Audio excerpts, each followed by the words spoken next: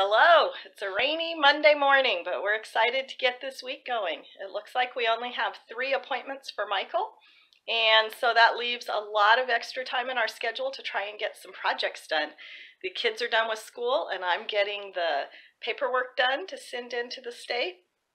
If the weather cooperates, we hope to get the chicken coop done, the trees planted, and fencing, lots and lots of fencing. But we woke up and it's been raining outside. Actually, we woke up at 4:30 this morning. We heard howling and yelling, and Mike said, "That sounds like it's outside." So we ran to the window, which gives us a view of the back of the property and the woods behind us. And wondering what I was going to see, I looked out there and I saw that big moose with the big attitude that I took a picture of, and I think it was on the video. It might have been on the blog, but she just had an attitude, and we since realized she's pregnant. So she was standing right outside the back, and our dog, our beagle, was out there howling at her, and our 16-year-old had a trampoline leg and was big and screaming, and so I open the window and start yelling, "Get in the house! Alex, get in the house!" And Mike says, "What's going on?" I didn't even answer him. I was mother focused. "Get in the house!" And so he looked and he starts eating. "Alex, get in the house! The dog's on her own!" So he came in the house. The moose started towards the dog started towards the moose, and then she kind of darted up there and gave a big yowl, and then she ran in the house.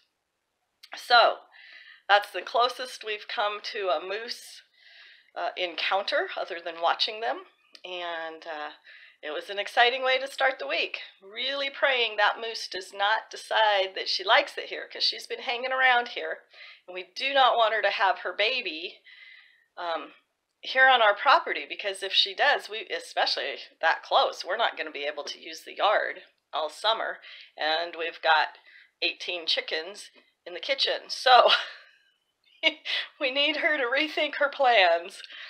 Need an intervention at Lowe's on aisle 83. What aisle are we in? So we finished with Mike's appointment, and now we're looking at insulation for chicken coops and garden fencing, tree fencing, chicken coop fencing, and lumber. So even though this is not my favorite place to be stranded in, I'm kind of enjoying this outing. So here we are coming up to what has to be one of the prettiest views a Walmart has. Of course, you're not seeing the pretty view because we didn't coordinate on this whole video, and we didn't get the storyboard out there so that the driver knew. The driver didn't know. So you can see mountains on this side of Walmart, and they go all the way around. They kind of ring the place. And Walmart is our best bet for groceries out here. 1, 2, third one's already gone 3. Yep, it's spring, or tourist season. They're all coming back. We saw the big princess buses today too. I found chicken. Yuki, get out of there. I found chicken on sale when we went grocery shopping, and so now I found 20 pounds. I got 20 pounds. I kept 5 for dinner tonight and have 16 pints, so 32 cups of chicken canned. And I also got more hamburger because we went through that pretty quick, and we really are liking that, so I'm gonna get that going as well. Okay, I can almost hear it. Why are you canning that stuff? Why don't you just put it in the freezer?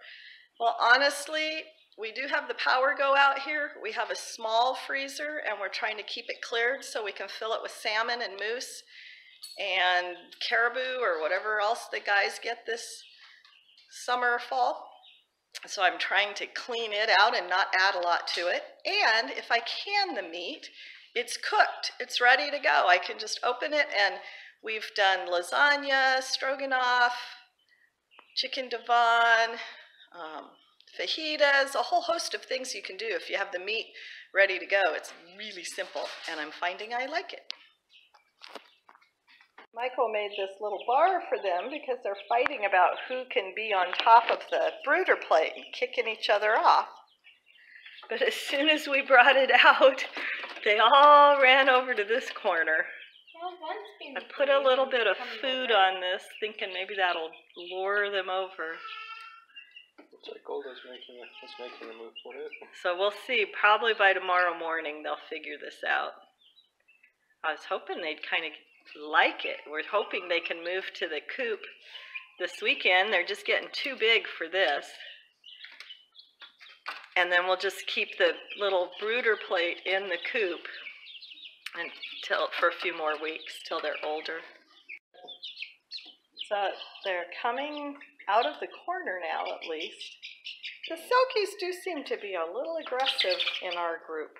Hi! Rooster! Rooster.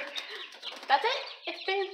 Stacia's determined the ones that are flying out Not all the have ones, got just to be roosters. That one is huge and dark. There is. And These two. Rooster. These two right here seem to have more feathers and be bigger. These little brown spotted ones than the others. They just seem mean to me. I don't know why, but they seem mean. Well, it was a busy day. We got a lot done. Not as much as we thought, but we always think we're going to get way more done than we do. Mike needed to get the tires off the car. We have studded, that's what they're called, studded tires on the car, and they're supposed to be off by May 1st. So I guess he'll be doing that first thing tomorrow morning. And other than that, we got a whole lot done. We even were able to watch some episodes of Father Brown tonight.